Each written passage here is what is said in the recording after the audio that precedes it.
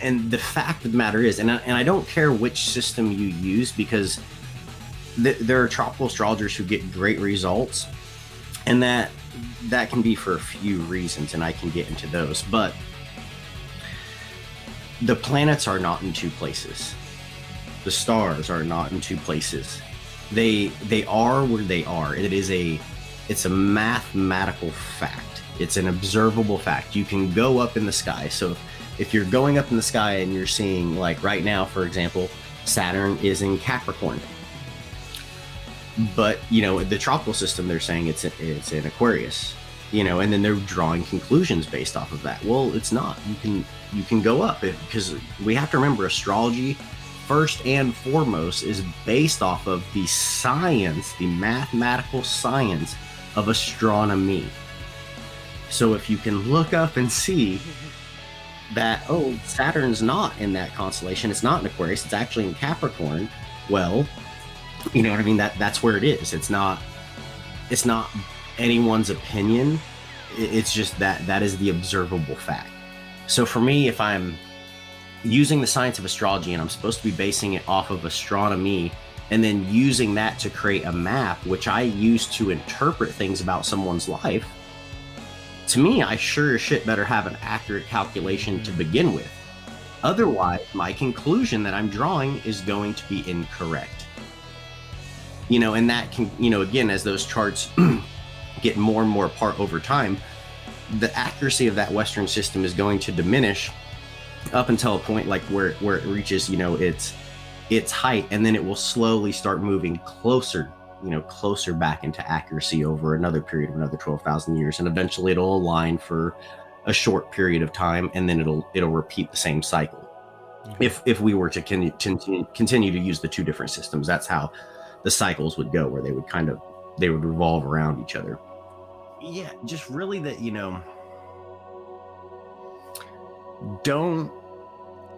don't ever shun or dismiss a science until you've properly studied it and tested it. So if you're a person that you've kind of just thought astrology, oh no, that's just something woo-woo, that's fake, and you're basing that conclusion based off of like the little horoscope you see in the paper, understand, one, that's not astrology.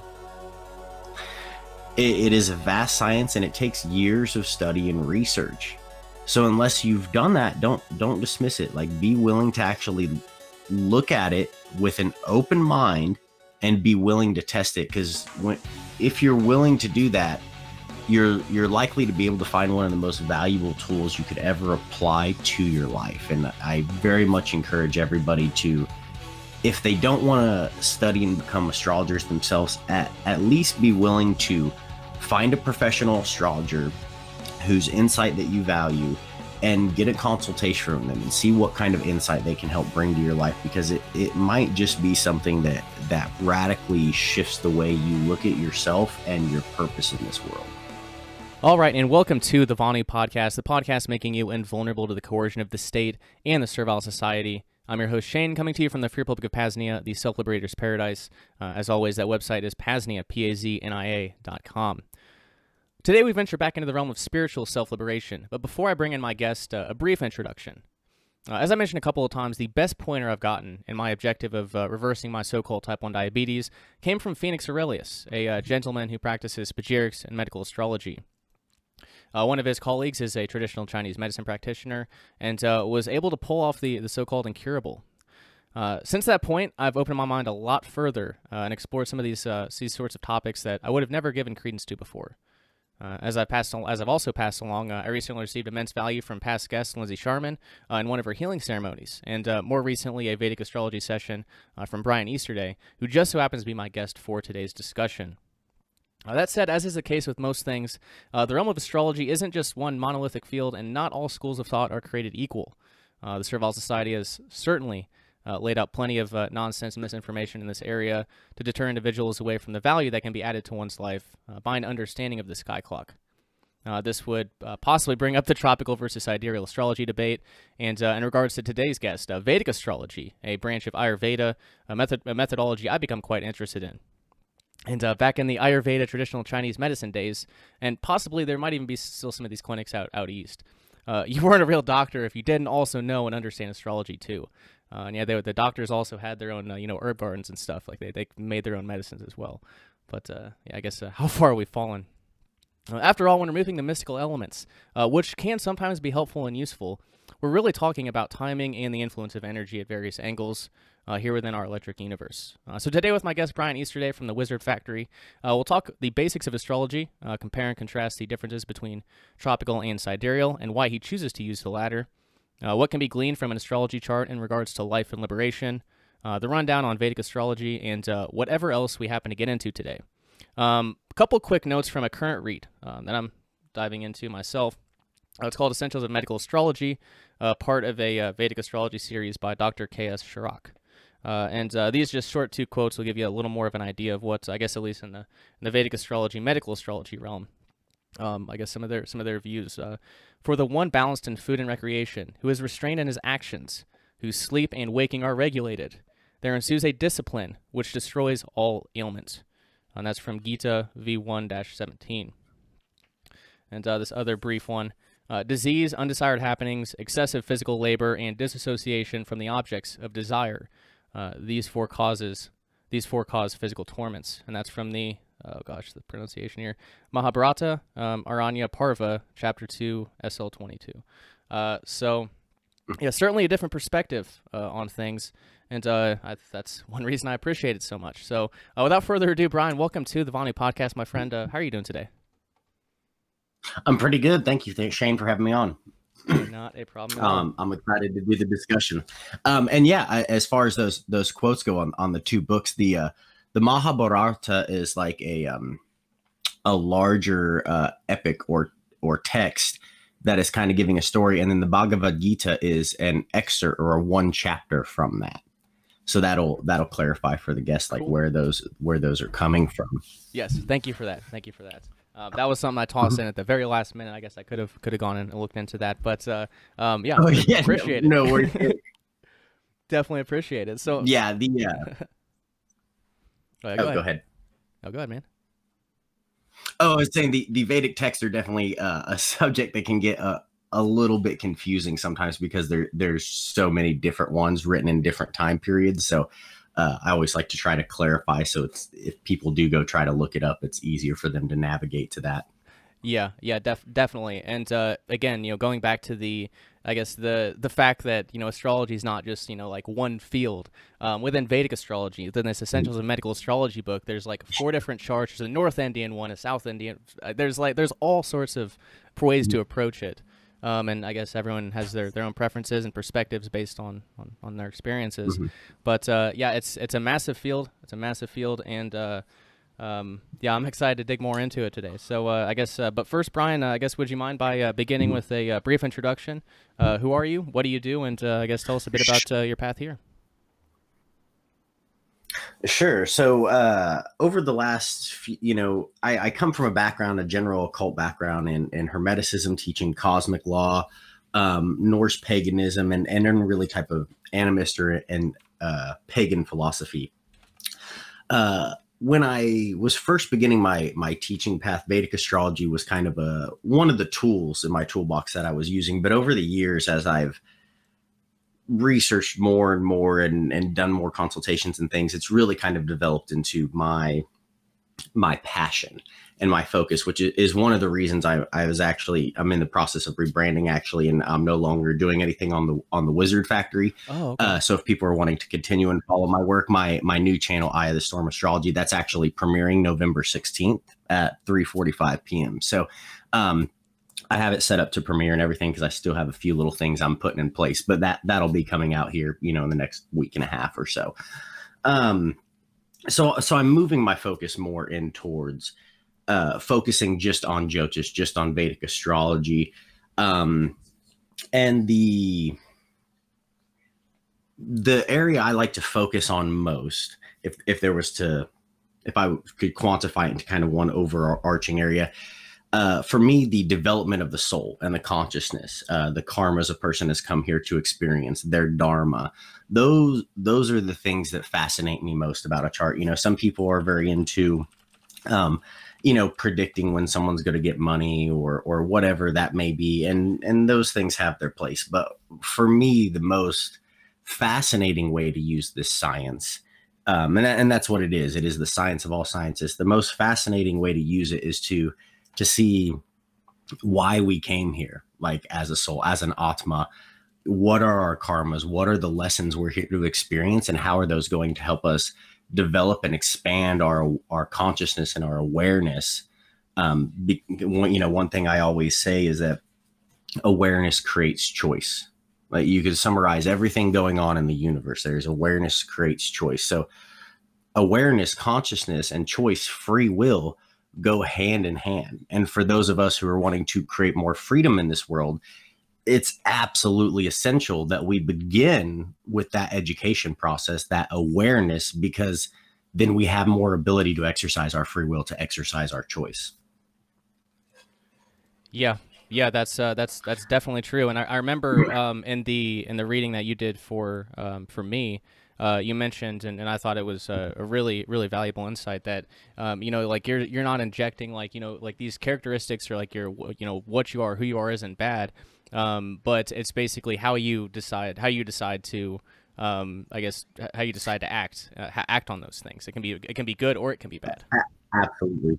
So yeah, I'm absolutely. Every planet sign placement combination has a higher expression and a lower expression. And it's, that's the whole purpose of astrology, is to create that awareness. So we then have the choice to, act from our highest self, or to try to be the best version of ourselves that we can be. Yes, definitely. And this ties into, this would tie into kind of the natural law, I guess, area 2, and that's kind of where I came at this from, is kind of the anarchist perspective. I guess the first presentation I really watched on natural law was obviously Mark Passio's, where I think a lot of people's introduction to that subject was, and then obviously he goes much more in depth on other things, which other related subjects, and I've always found that highly valuable. So I guess you come from that same sort of perspective, the liberty kind of natural law area 2, if I understand correctly. So could you speak to that and how that ties into what you do? Absolutely, yeah. So cosmic law, universal law, those are the things which permeate everything. So for me, and this is where I kind of differ a little bit as a Vedic astrologer compared to traditional ones, is within the Vedic system, they teach all of the Hermetic principles are taught. They're just not called the Hermetic principle. As above, so below, all of that's in there in its own version in the original Sanskrit.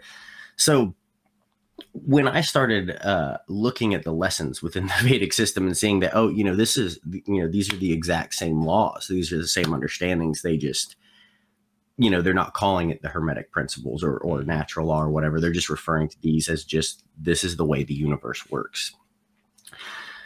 So when I realized that, and then as I started studying charts and seeing it, I actually found that Vedic astrology was by far the most useful science available to occultists or as human beings for the study of cosmic law.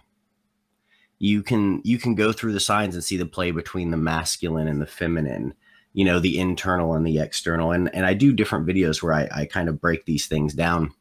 In my learning the foundations astrology course that I taught, one of my very first sections I started with is why Vedic astrology is a study of cosmic law. And I went through each of the principles and showed how we can view those and see those in a chart. So to me, there's something that is inseparable, that if we really want to have an understanding of natural law, of cosmic law, in my opinion, Vedic astrology is an essential study, because there is no other science that allows you to see cosmic law in its entirety and understand it in such an intricate and detailed way.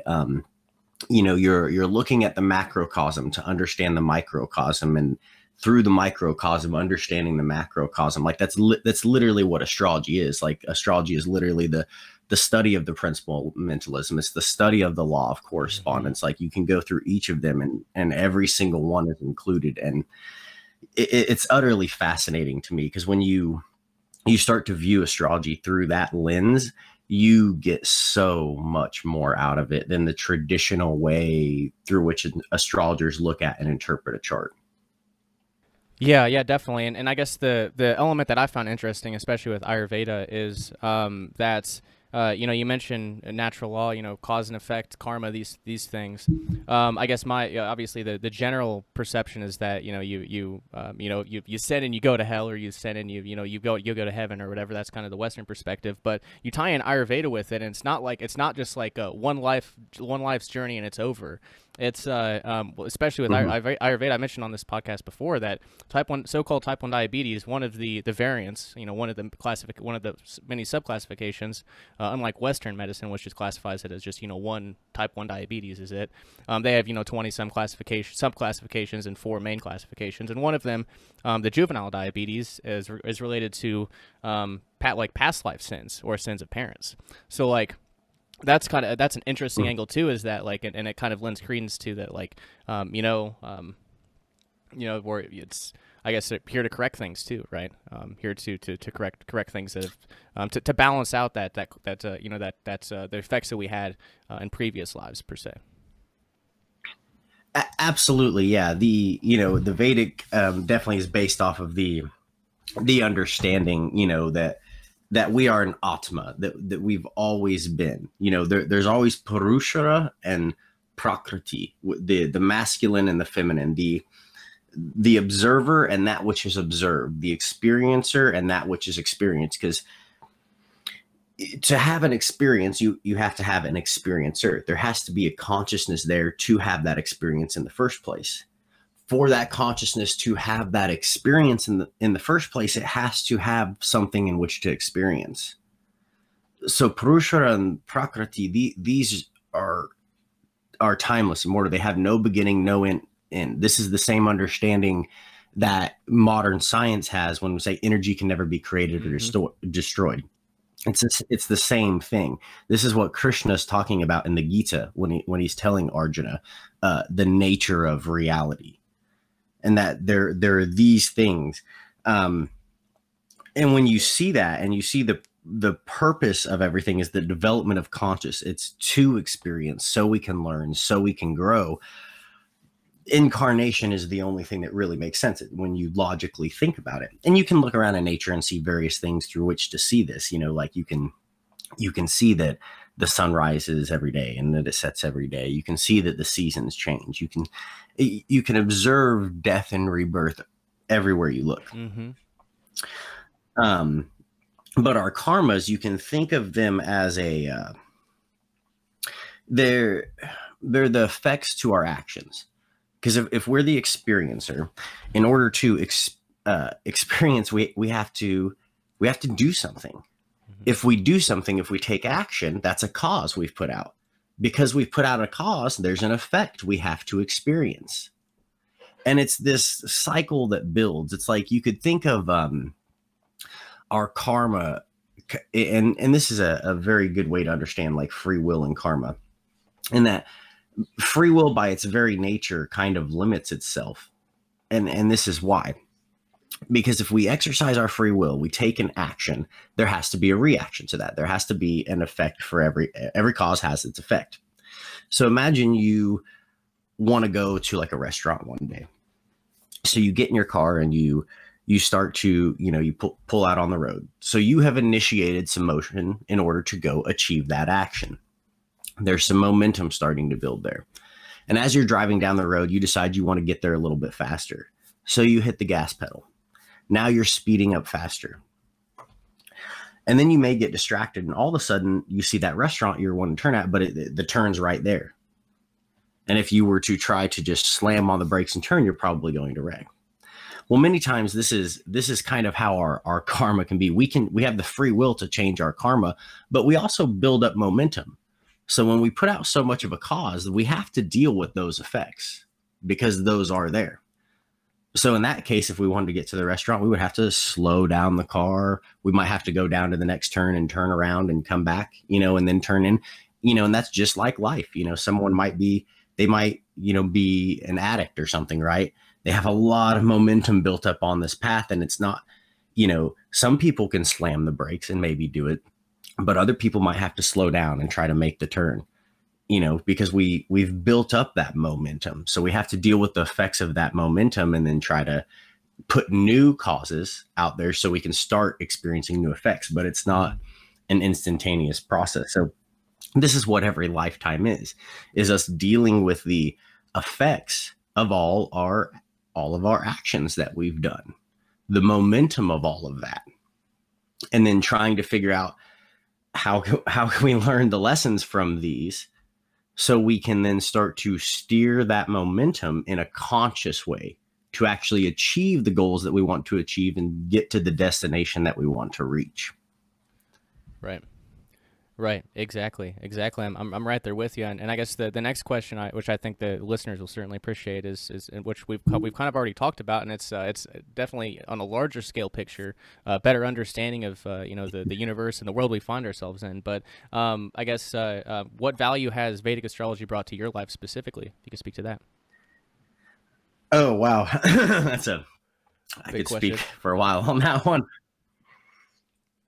So, I mean, first and foremost, knowledge of the self. It was something through which not only allowed me to understand myself, but start to actually love and accept myself, to see where were my strengths and where are my weaknesses, and how could I turn a weakness into a strength? How could a strength that I was using actually have been a weakness because I was misusing it? Gaining that self-awareness was, you couldn't ever put a price tag on something like that. And then secondly, awareness of others.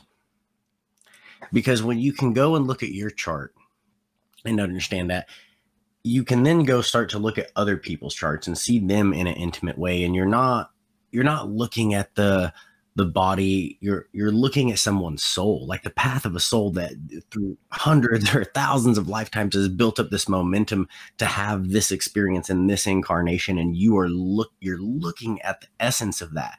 You can see what karmas they're going to experience and when they're going to experience those and what are the lessons for that. And it's like being able to see the most beautiful, and put together the most beautiful puzzle you could imagine.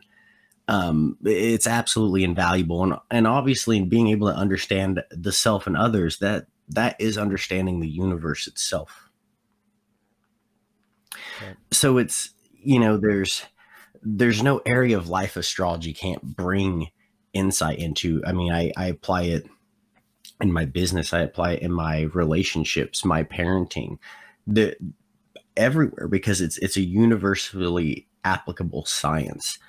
And,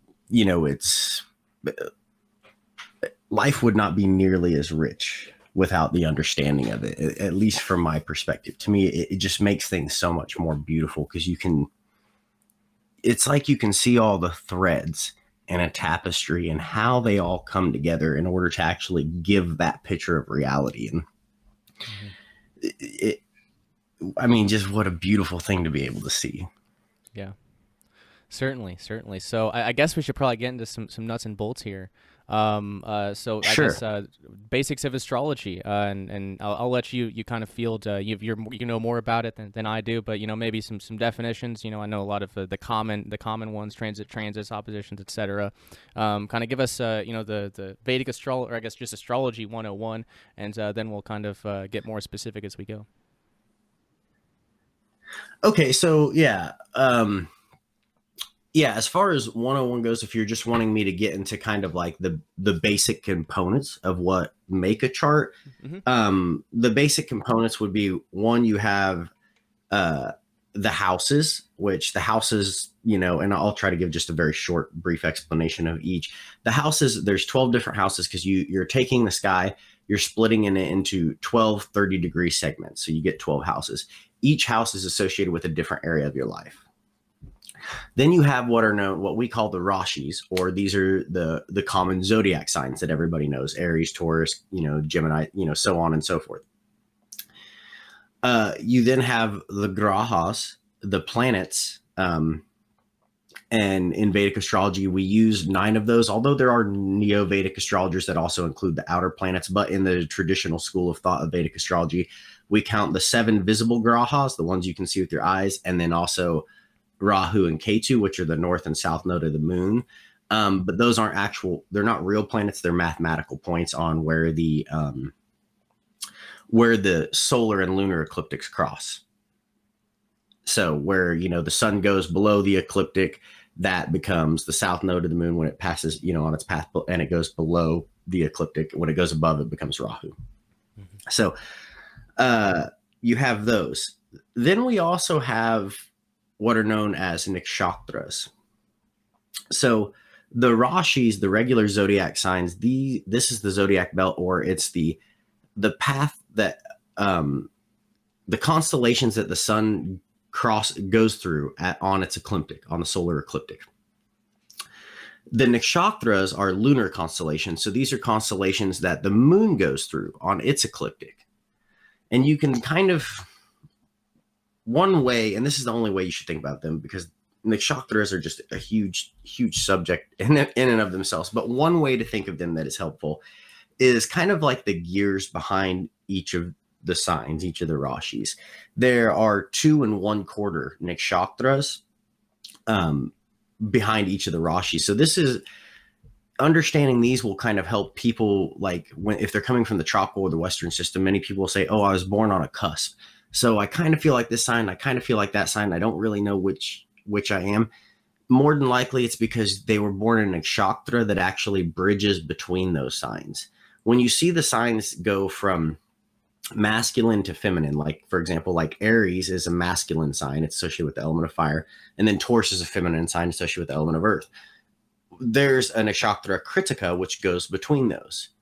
Well, why would that be? Because it helps as like a transition from the masculine to the feminine, and vice versa. And then there are 3 areas within the chart where it just stops suddenly, and those are known as Gandhata points, but that's kind of another subject.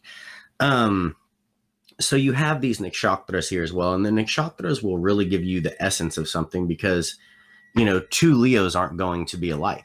They could be, they could be in a Maga nakshatra or Purva Falguni or Uttara Falguni. So each of those have their own flavor. So it's important to understand that each one of these things that we have in astrology is like a layer of information. And then by looking at them all together, you can start to assemble, each of them will have their own qualities, and then you start to assemble those together, kind of like when you're cooking and you have a bunch of different seasonings, and then you start blending a little bit of, salt and a little bit of pepper, or whatever the seasoning may be in there. And then based on the ratio and the combination of those seasonings, that gives it its unique flavor. It's the same thing with an astrology chart. It's kind of like looking at your the cosmic flavor that you are as an individual. So those are the basic components. Again, Vedic astrology is just, we have so many different things, because we also have like the Varga charts, the divisional charts, like the Navamsha and the Shatamsha and things like that, where they're charts that look at specific things like career, marriage, and that type of stuff. We have dasha cycles. We have yogas, which yogas are planetary combinations, and we've recognized that when there's certain planetary combinations or certain exchanges happening in the chart, it can create what's called a yoga, which it means to bring together, and that yoga will deliver a certain karma. Like, for example, there's yogas for wealth. So you could see that in someone's chart, and you could see that, okay, so they have a Dawn yoga, they could potentially get some wealth. So then the yoga can tell you like what karma, but then we have like dasha cycles, which are planetary time periods. The dasha cycle will so the yoga tells you what, the dasha cycle tells you when, and then we have other tools for evaluating that and qualifying whether it's going to be like a little bit of wealth or a lot of wealth and things like that go to. So there's so many tools, I couldn't just begin to really name them all, but the basic ones for a simple understanding would be the houses, the rashis, which are the signs, the grahas, which are the planets, and the nikshatras. Those would be the big four that if you were wanting to start looking into Vedic astrology, that is where you want to start.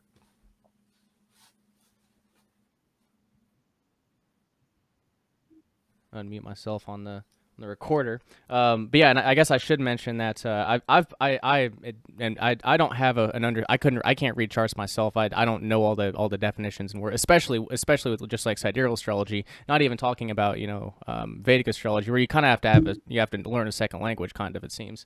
And it's a whole different. Yes. It's a whole new, like, especially just the medical astrology thing. It's like it's a new study. Like it's starting from ground zero for me. So I guess there's you don't have to be able to do all these things to gain value from Vedic astrology or just astrology generally. Not that you couldn't or shouldn't, but you don't have to. It's not it doesn't have to be that complex. That's why we have folks like Bryan who can help us break these things down. So well, and even within the Vedic, what's really important to understand about Vedic astrology is that it's not just astrology. That is just one arm of the Vedas, or it's known as the eye of the Vedas because it's what allows Vishnu, it allows consciousness to see. There's also other arms of the Vedas which focus on how to speak properly, etymology, those type of areas. So it's really a holistic approach to life, and astrology being one area within that, and then within astrology is a huge number of sciences. But even for a person who doesn't want to become a Vedic astrologer, reading the Bhagavad Gita or looking at those things, they explain it's more than just astrology. They're explaining the essence of life. So there's value for anyone, even if you aren't necessarily wanting to study Vedic astrology specifically. All of the Vedas, all that knowledge is still there. So it's not only limited to astrology. So just to clarify for people on that even if that's not the science you're wanting to look at, there's still lots and lots of value, like you said, Shane, that you could glean from this school of thought. Right. And Ayurveda, I think, is the science of life, right? Yeah, Ayurveda is like the focus of like just medical astrology, being the healthiest you can be, bringing the sciences of yoga and astrology and healthy eating and all of these things kind of together into one holistic practice. Yep, definitely. So I guess I said it doesn't have to be complex, but I know and it seems it's anyway. This gets into the tropical and sidereal discussion. I didn't know there was two of them, but I was listening to a podcast, and Athen Clemente was on there, and he was like, yeah, so if you look at tropical, such and such might be entering this sign, but that's not actually what's happening in the sky. Like that's not actually what's occurring. It's actually in this sign. And that's like I was like, hold on a second, what's going on here? Like what's going on? So I wasn't quite sure if tropical was a scam. Kind of my initial inclination. Holy shit, is that a scam? Of course it is. But I'm not sure if I'm there anymore. But I guess I've heard that I've heard that tropical is highly effective when it comes to like 3D and material things, whereas sidereal or Vedic astrology is more for, as you were saying, like the life and soul type things. So I guess I'll kind of turn it over to you. I guess could you speak to the differences between tropical and sidereal, and I guess if there's any role for tropical in your view? Sure. So yeah, this is a huge discussion in itself. So I'll try to do it justice in a short period of time to where we don't get too far off into it. But if you want to look at the essence or the basics of the difference, it's that the two systems calculate the zodiac differently. So the tropical system places the beginning of Aries like March 21st on the vernal equinox. So it is more kind of aligned with the seasons. But we have to understand, when you're studying astrology, the seasons on Earth aren't the thing that we're studying. We're trying to study the sky. So sidereal astrology sidereal means it's based on the stars. So how we do our calculations in sidereal astrology, and there are different schools of thought in this, but to keep it basic here, we use what are known as called as ionamsas. So an ionamsa is where we're calculating the apparent movement of fixed stars over a period of time. So there are certain stars that we can measure these off of different, and these are yoga taras, which are like the main stars that are within nakshatras. So these stars are what we call fixed stars, and the fact that they don't move, they're there, and we can measure them consistently. So that's why we use that as our foundation. And we have to keep in mind that everything, the whole universe is moving. The whole cosmos is spinning and moving and projecting itself through space.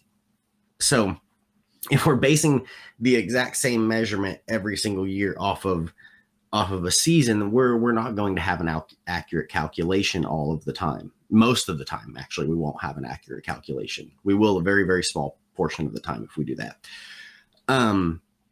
So these stars apparently move backwards 1 degree every 72 years.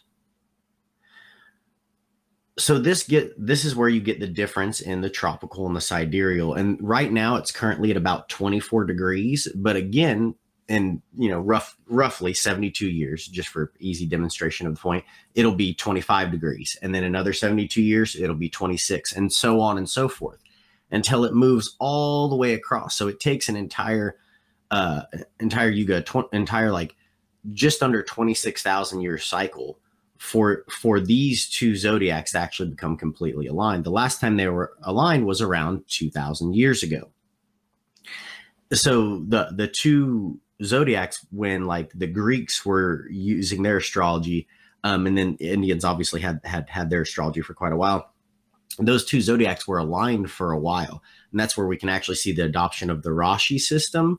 That actually came from like Arabic or Middle Eastern astrology, and both the Greeks and the Indians picked up the Rashi system from that, whereas previously the Indian astrology, Vedic astrology, had been a lunar-based astrology based on the nakshatras. But then they saw that it worked well, and then they pinned the two systems together.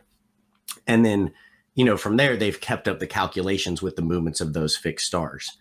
So, roughly, 12,000 years or so from now, the tropical system will be it'll be completely opposite. They'll say that, oh, the moon's in Libra, but really the moon will be all the way on the other side of the sky in Aries.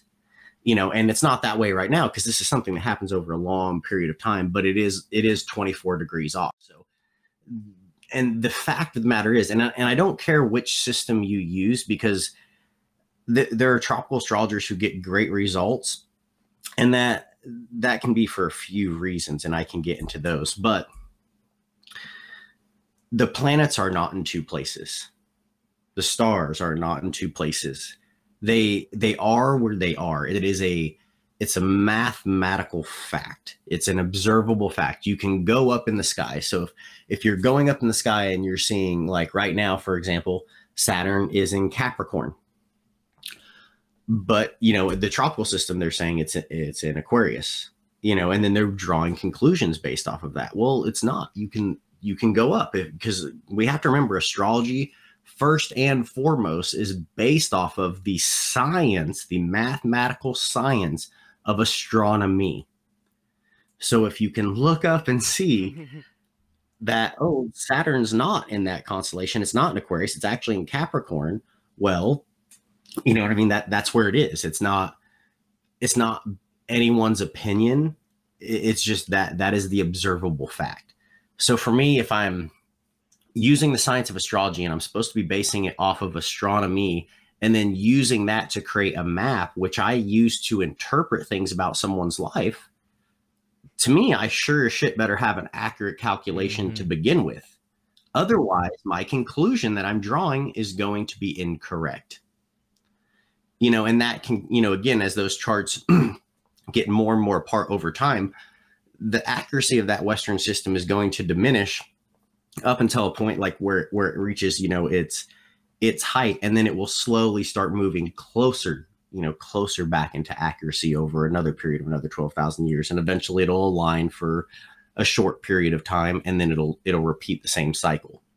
If we were to continue to use the two different systems, that's how the cycles would go, where they would revolve around each other.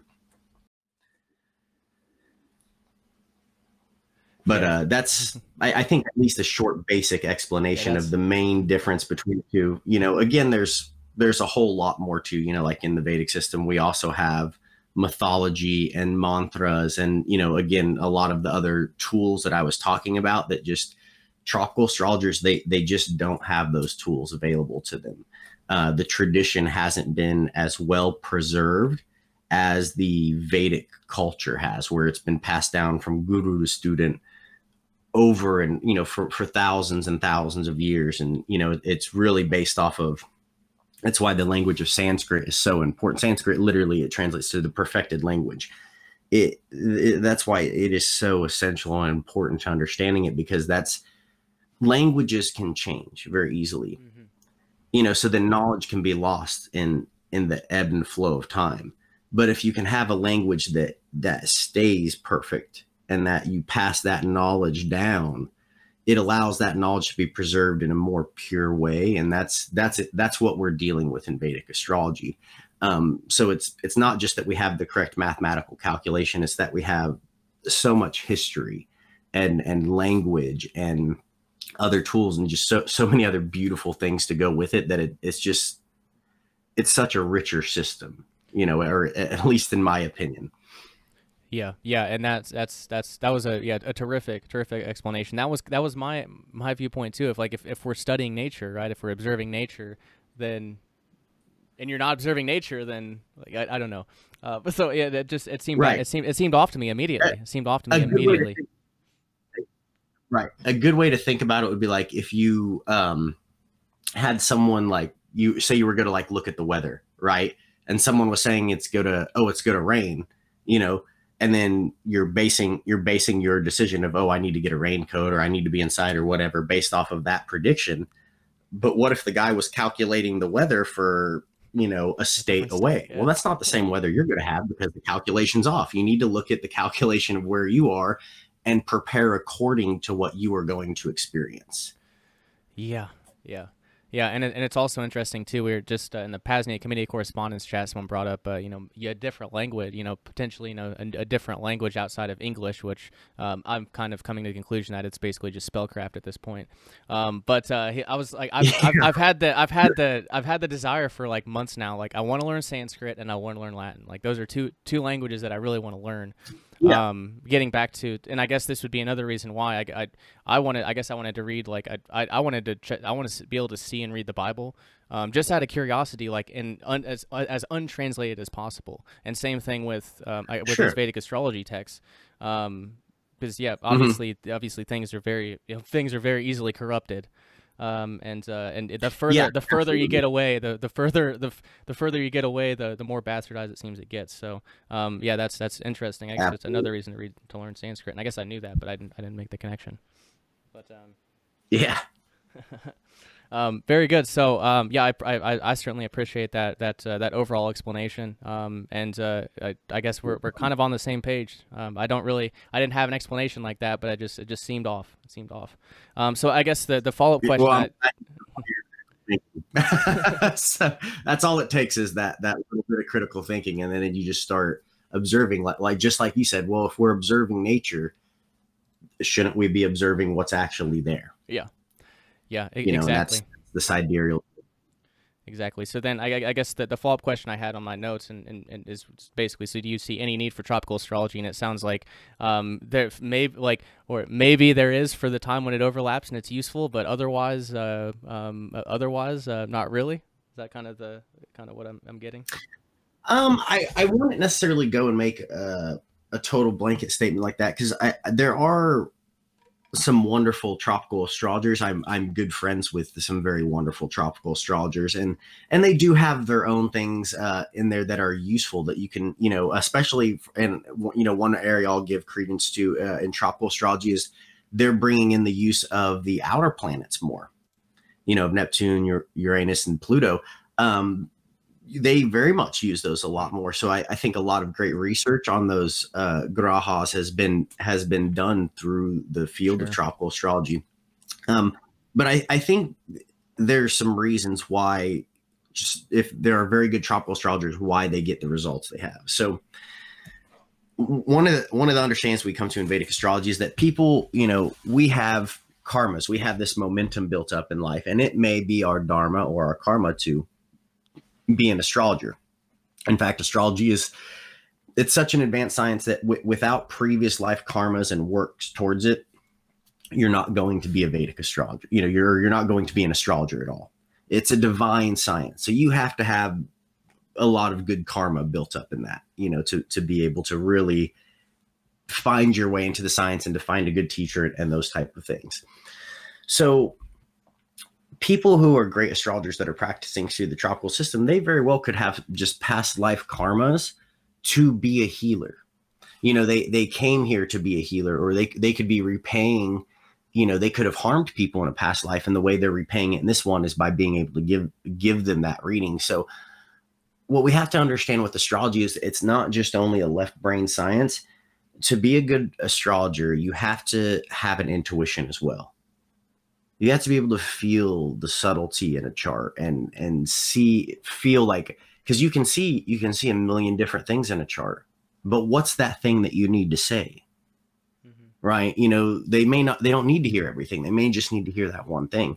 So that's where the intuition comes in. So many tropical astrologers who are doing brilliant readings and things, a lot of that is going to be due to just intuition, that they have the karma, the dharma to be a healer, to be able to help people, and that they may have that karma with that person, that contract, that they were supposed to provide that service to that person in order to help guide them.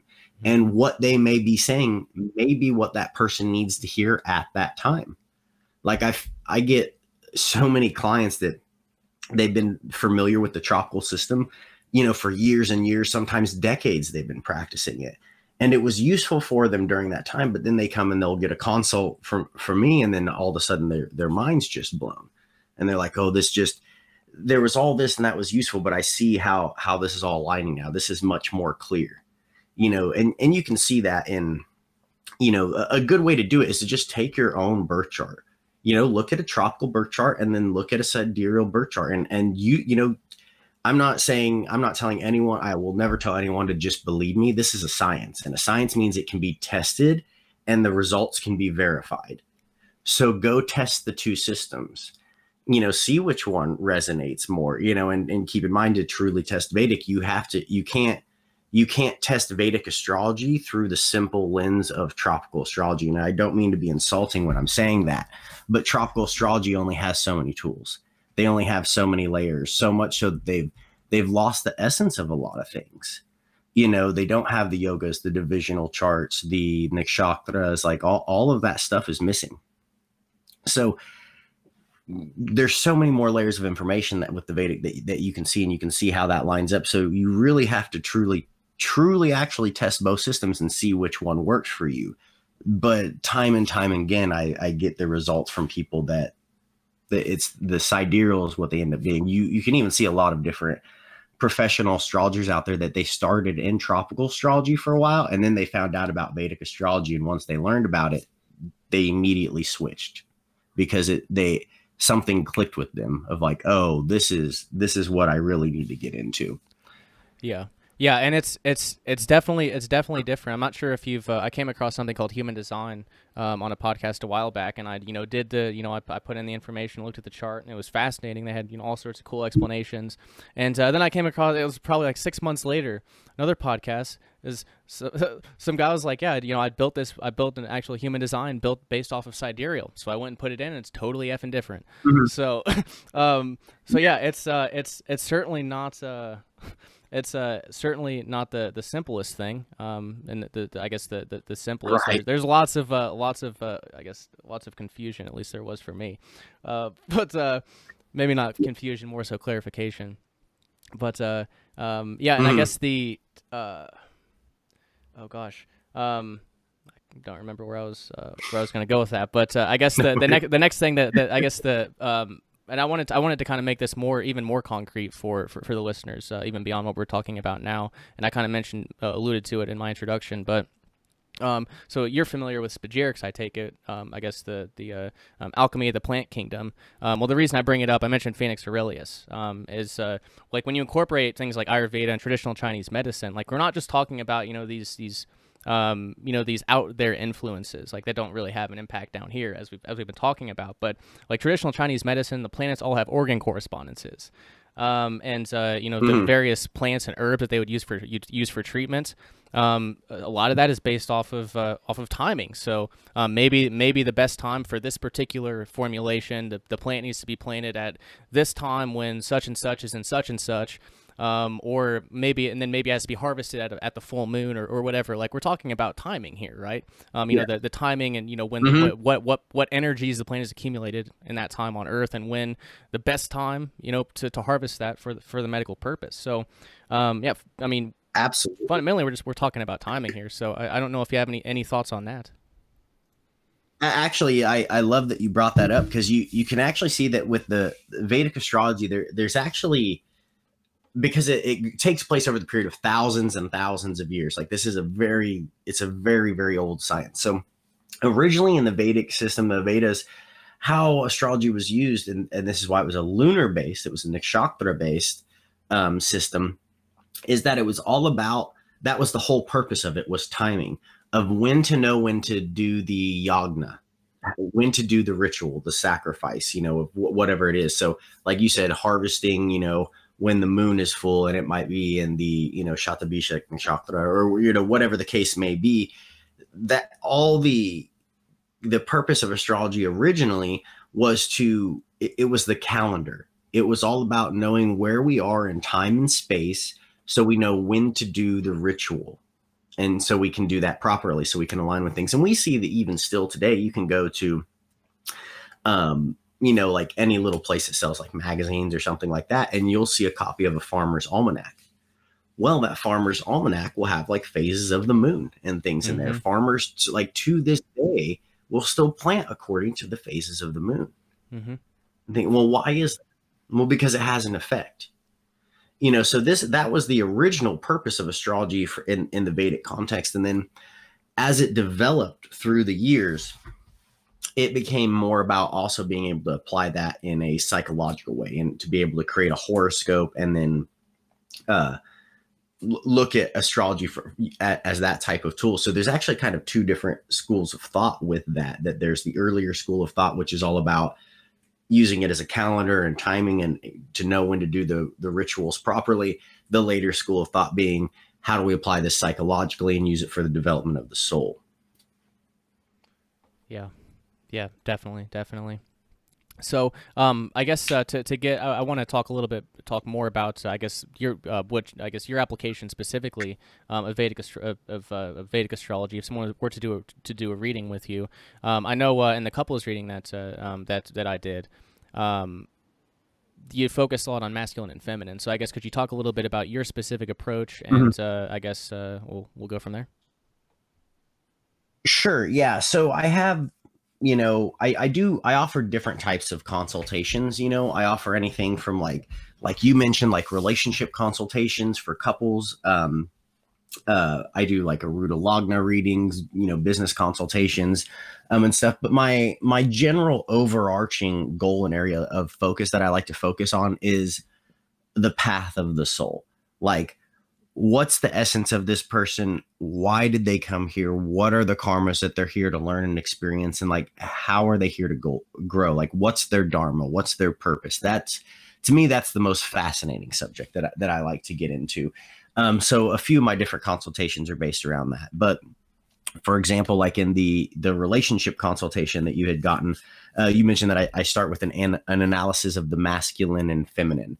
And for the viewers, the way you go about doing that is, each planet, each Rashi sign, nakshatra, those all have, they're either associated with masculine or feminine, and then they also have elemental associations, which correspond as well. So you go through and you look at all the pieces of like, okay, so I've got some masculine pieces here. Okay, I've got some feminine pieces here. Oh, I've got a lot of masculine pieces and not so much feminine. So I can see that this person's going to have a strong masculine energy. The reason why I start there in a relationship consult, because, well, what is a relationship but a play between the masculine and the feminine? Mm-hmm. You know, if you're looking at a traditional relationship, even in like homosexual relationships, it's still play between the masculine and the feminine. You know, there's still going to be a person who is the more masculine type of person and a person who's the more feminine type of person, because that's how those things work. You know, the masculine, like two masculine energies tend to just try to compete with each other, Mm-hmm. versus, a feminine energy which tries to receive that masculine energy. So in a relationship, to me, that's the most obvious place to start, is analyzing how are each of these people functioning as an individual in regards to their masculine and feminine energy. Is it easy for them to balance that within themselves? Because some people might have a really good balance of it in their chart. So for them, it's really easy to balance their left brain and their right brain, to get those hemispheres working properly. But other people might have a lot of really feminine energy, so they might be really stuck in the right brain, or vice versa. They might have a lot of masculine energy, be very stuck in the left brain. So you need to look at that person as an individual. Then you have to look at, like, okay, so how do these two individuals interact, and then how do they interact together? How does their synastry, come to point? So then you look at what are known as synastry points, or karmic connection points, and those type of things. So every consultation has its different area of focus, for different reasons.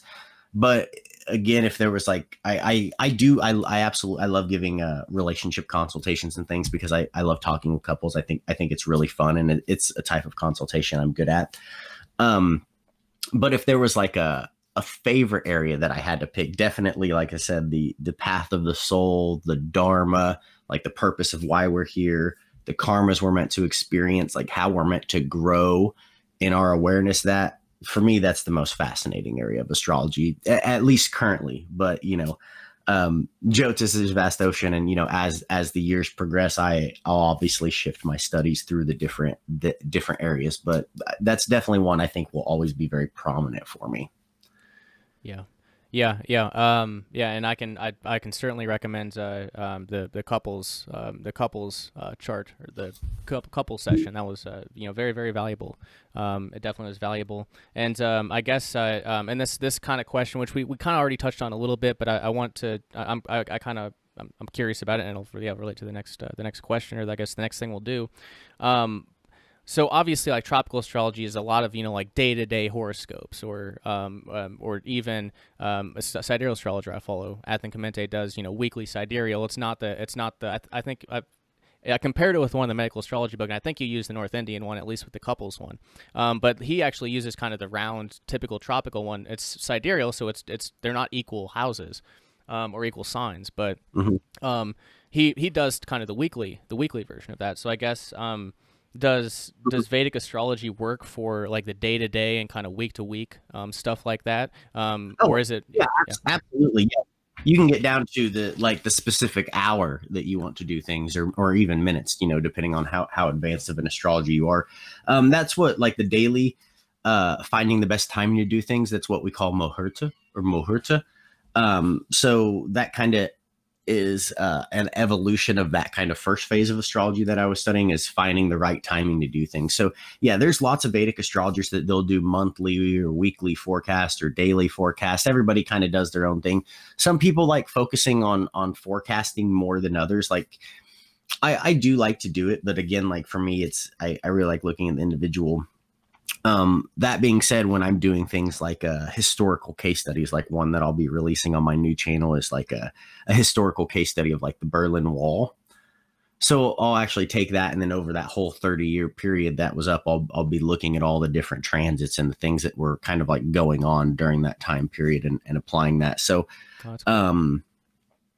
yeah, you absolutely can apply it for a daily forecast or weekly forecast, or however you're wanting to do that. That's absolutely possible, and very, very common. That's a very normal thing for Vedic astrologers to do.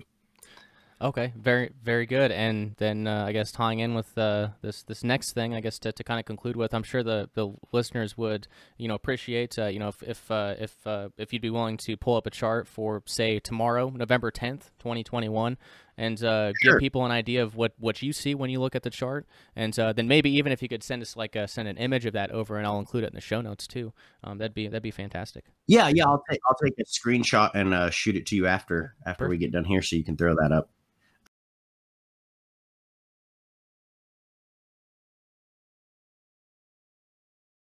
Um, so go ahead and take a screenshot of that now. Okay, so to start off, first big thing that I'm seeing is that we have both, Saturn and Jupiter and the moon are all going to be in Capricorn. So, that's going to be a very strong Capricorn energy because Saturn is the ruler of Capricorn. So, Capricorn is a sign that's symbolized by the sea goat. So it's all about hard work, discipline, focus, getting organized, those type of things. And Saturn is the planet that makes us, it puts pressure on us. It makes us have to work hard. He brings our karmas to us. Saturn's the planet of cosmic law. So we have that energy going there. And anytime the ruler of a sign is in the sign, it really brings out the karmas of both planets. It brings out the energy because it's like you're getting a whole lot of the same seasoning in a dish. That would be one way to look at it. Then we also have Jupiter here in Capricorn, where Jupiter can kind of become debilitated in Capricorn, but what helps here is that it's actually sitting with the ruler of the sign. So it kind of does cancel that out to some extent, but it can kind of be a play between two different energies here, because you have Saturn, which likes to put pressure and kind of crush things, and Jupiter expands things. So it can sometimes have this feeling for people, or like people in the world, they'll be having this feeling of, oh, I want to get disciplined. I want to expand in my life. I want to grow my awareness. I want to learn this kind of thing. But, oh, I have all these responsibilities of life. Or, oh, I would like to go out and travel in the world. But, there's this pressure of these lockdowns happening that are keeping me from doing what I want to do. That would be like an example of how that could play out. And then Moon being in Capricorn as well. That can be a good place for the moon, although the moon's not necessarily always as happy there, because Capricorn's a very serious sign, and the moon's a soft planet. It wants to enjoy things. It's a sensual planet. So, but this can make it to where, collectively our minds, because the moon is associated with our mind and our emotions. Collectively, our mind and emotions would be getting a little bit more grounded, getting a little bit more down to earth of like, okay, what do we actually need to do to accomplish the goals that we want to accomplish? So there'll be some of that energy going on. Definitely people in their lives will be feeling that urge to want to get organized. Now, where they'll be feeling that energy in their lives, that's again dependent on their chart. If they're a Capricorn ascendant, this is going to be hitting their first house. But if they're a Cancer ascendant, it's going to be hitting their seventh house. So again, this is just a general overview with how it's going to apply to you as individuals. Depends on your chart. The next big thing that I see here is that we have the Sun, Mercury, and Mars all in Libra. So a Sun in Libra is what we tend to call a debilitated Sun, because you think about the Sun being the king. Libra is symbolized by the marketplace. So this is like where the king has to go into like the marketplace and deal with like all the normal people. So naturally a king could become like a little bit frustrated there. So, there could be maybe this general energy of people feeling like they're not being recognized as much as they want, or they're having to deal with people that they don't really want to deal with. And then Mars and Mercury being combust here can definitely make it to where there might be some flare-ups or some angry communication. So that being said, because Libra is a sign that it deals with communication, relationships, people, all that type of stuff. Mars can be kind of our anger and our temper, and Mercury's our communication and our intellect. And both of those are combust, which when a planet's combust, it means that it's sitting close to the sun, to where the sun's brightness, because the sun's considered a mild malefic. So it's because it's so bright, it can kind of outshine other things, right? So those things can kind of feel burnt. So when, the sun's in Libra here, and then Mars and Mercury are both like combust in Libra, it can make it to where, we as individuals may not feel like seen or heard, or our opinions are being respected. So then there's an angrier communication. So this could, be very, one way this could play out, like within the general context of what we see going on in the world now, is in regards to a lot of the bullshit that's been going on, that the system's trying to pull with this, with the COVID thing and everything, that, people have felt like they've been having to be balanced about things for a while, but they're feeling like they're not being heard, or they're getting angry about things because they're like, no, this is not, this focus has been so on the collective that we're forgetting the individual rights. So people could start getting frustrated for that, because you see, like Mars in Libra, Mars is that like soldier, he's that warrior. So when he comes in Libra, this becomes like the soldier that wants to fight for peace, or is like that negotiator, like that type of thing. Like even Mahatma Gandhi, he had his Mars in Libra. So you can see that it's that warrior archetype. So, but again, it's fighting for like what's fair, fighting for what's balanced. So, you'll see the energy of people wanting to stand up and say that, like, no, this isn't okay to just be pushing all of this over everybody in society. Like that's not okay. That's not fair. That's not, we shouldn't all just have to give up our rights, or, those type of things. So you could definitely see maybe a lot more resistance to what has been going on, starting to, that can be coming up, and something that people are feeling. And it's worth keeping in mind that we are moving very close to an eclipse. The 19th we have one, and then, 2 weeks after that, we have an eclipse in Scorpio that's going to be a very intense eclipse. Something else to look at would be the nodes, Rahu being in Taurus and then K2 being in Scorpio.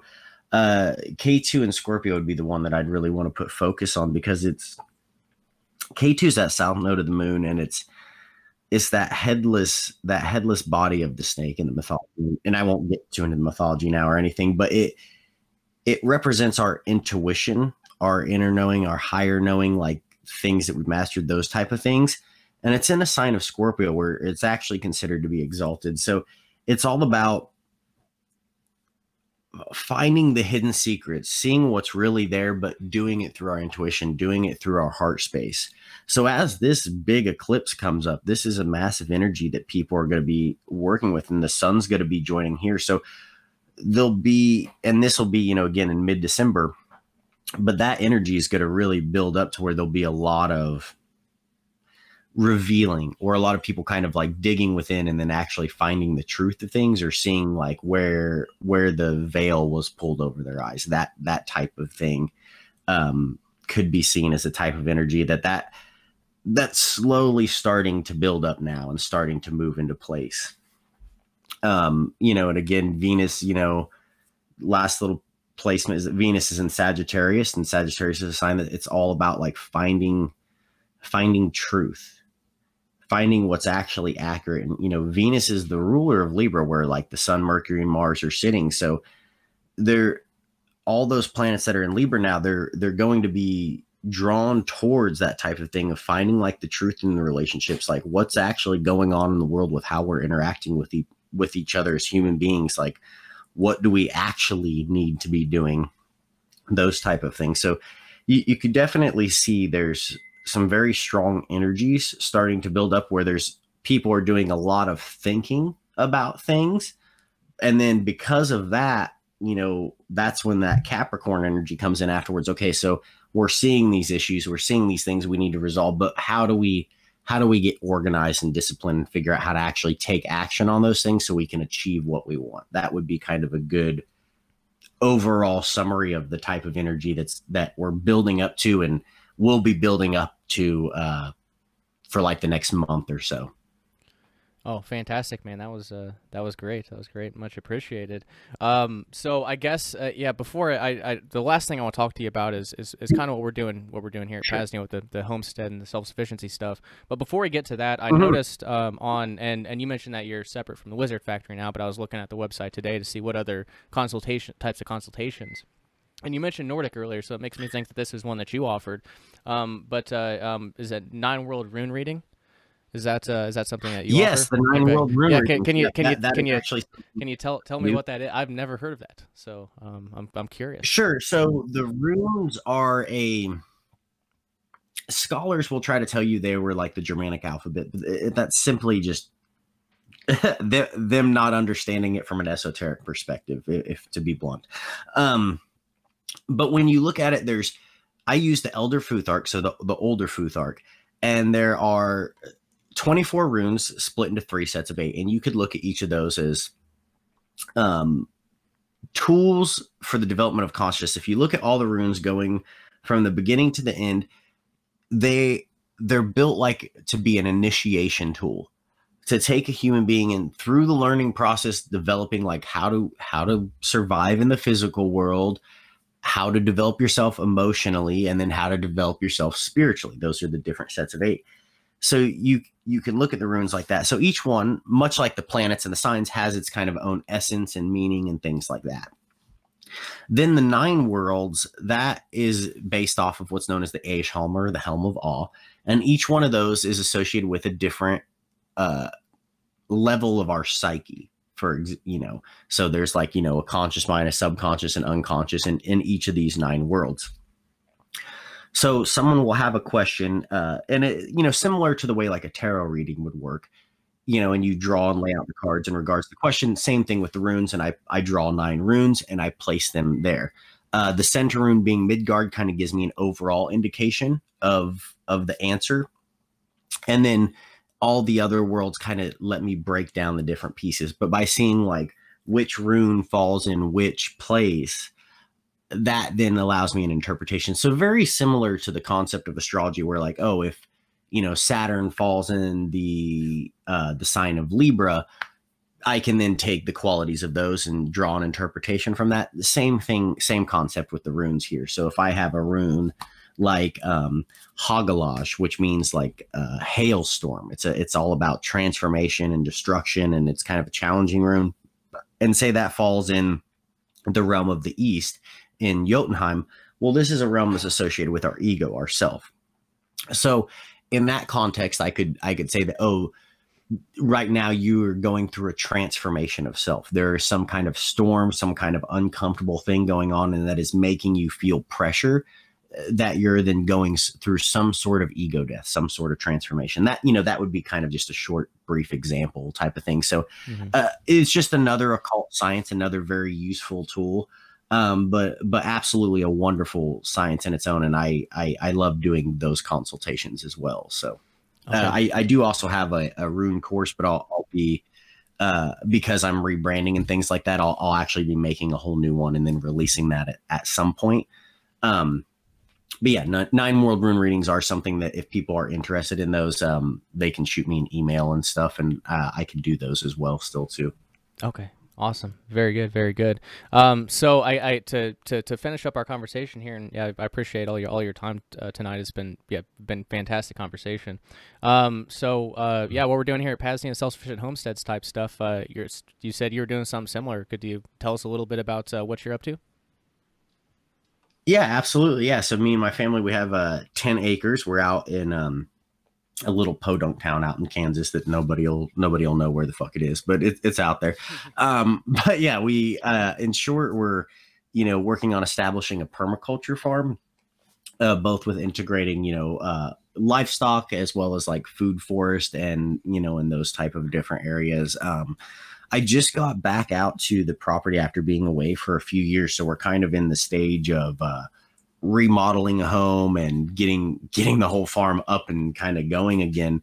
But as far as next year, I have some projects going of, I have one pond that I started a few years ago that I want to dig out, make a little bit deeper. And that's going to become like a natural swimming pool type of area. but also a backup water supply because you use the plants to filter all the water. So it's good quality water, and that's a good emergency resource to have.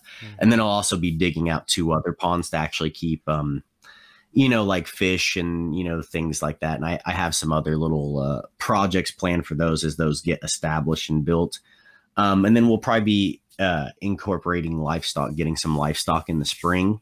I kind of wanted to hold off on that this year just so I wasn't having to take care of all the animals through winter, because I'm sure, as you know, that can always be challenging sometime. And I've just been very busy this year, but we'll probably be integrating some goats and cattle and guineas, chickens, turkeys, that type of thing, and then using those in a high rotation.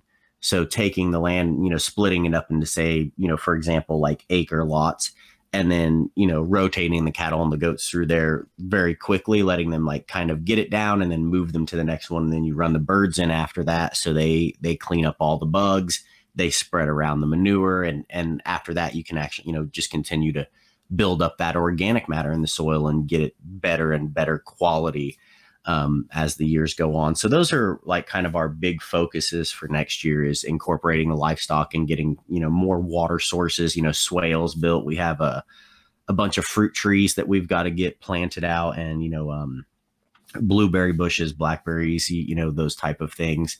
Those will be, we're starting on a permaculture forest next year with some swales. So that'll be kind of another big project. So definitely a lot going on that. And, we'll actually have a channel coming out for that as well. That'll be coming out like sometime next year as we, get some of these projects like kind of recorded and get some videos edited and, ready to go for that project. But, that's something in the future people can kind of keep an eye out for if they're wanting to see the progress on the farm and stuff. We'll definitely be sharing that with everybody as well. And I'll also put that stuff up on my profile on the One Great Work Network for people who can find me on there. Those, I'll have all my different channels and type of content in that central location on there to find. Nice. Some more self-liberational media too. I'm always happy to hear about that. Well, that's awesome to hear, Absolutely. man. That's awesome to hear. Yeah, we've got goats, lambs, chickens, ducks, and turkeys right now, and a couple of rabbits that hopefully will start breeding soon. And yeah, doing a lot of the similar stuff. I tried a lot of the free range stuff for a couple of years with my chickens, but there's just way too many predators. We even had them locked. Like I even have them locked up. And it's called the Pasnea Bird Shanty. But it's just an enclosure with like chicken fence laid over the top. We even had raccoons kill like 6 of our birds while that was still on there. So like the predators are so bad in the area that like we could, like, as much as I want to do like the free range, like, they wouldn't exist. Like they wouldn't be there if they weren't locked up. So sure. I had that same experience.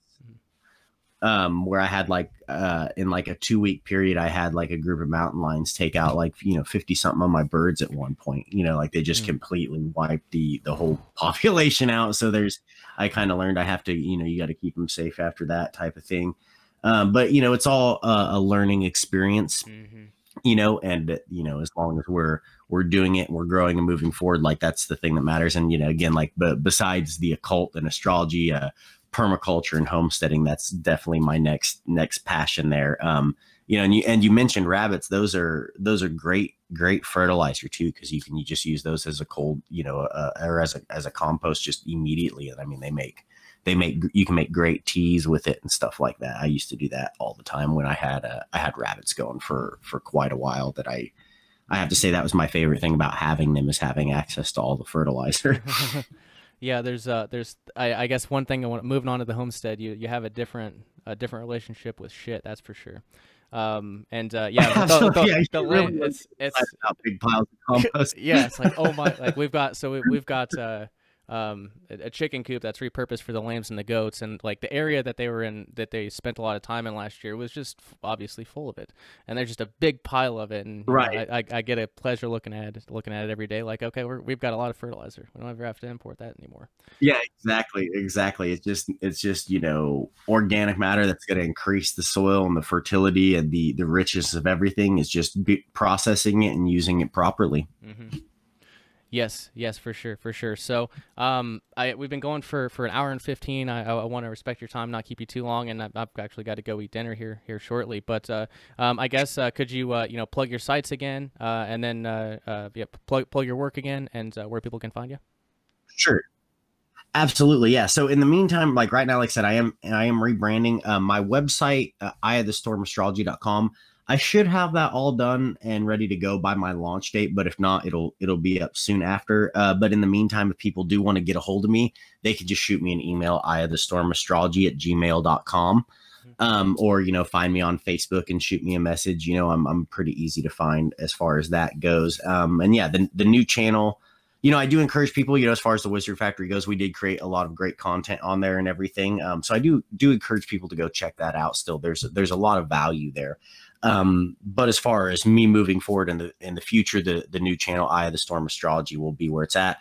That'll be on YouTube as well as Odyssey and on the One Great Work Network as well. Those will be the kind of three main places that you can find that. And then I share stuff on like my personal Facebook page as well too. So if you add me on there, that's also another way to get the content. All right, fantastic. Well, Bryan, any other closing thoughts before I let you go? Anything else you'd like to leave the listeners with on Vedic astrology? Yeah, just really that don't ever shun or dismiss a science until you've properly studied it and tested it. So if you're a person that you've kind of just thought astrology, oh no, that's just something woo woo, that's fake, and you're basing that conclusion based off of like the little horoscope you see in the paper, understand one, that's not astrology. It is a vast science and it takes years of study and research. So unless you've done that, don't dismiss it. Like, be willing to actually look at it with an open mind and be willing to test it. Because if you're willing to do that, you're likely to be able to find one of the most valuable tools you could ever apply to your life. And I very much encourage everybody to, if they don't want to study and become astrologers themselves, at least be willing to find a professional astrologer whose insight that you value and get a consultation from them and see what kind of insight they can help bring to your life, because it might just be something that radically shifts the way you look at yourself and your purpose in this world. Yes. And very, very well said. Bryan, thanks so much for coming on, man. I really appreciate it, and I'll have this up here in the next couple of days. I'll shoot you a link, and yeah, you can do whatever you like with it. And we'll have to get you back on again, because as you mentioned, and as we both kind of alluded to, it's a very, very vast science, and we really just kind of maybe a little introduction to the topic tonight, and some also more advanced stuff, but all great. I really appreciate it.